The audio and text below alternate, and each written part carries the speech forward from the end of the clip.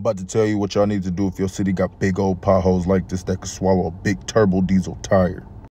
I'm gonna tell you a couple cities that I know that got some devastating potholes. We got Atlanta, they #1, of course.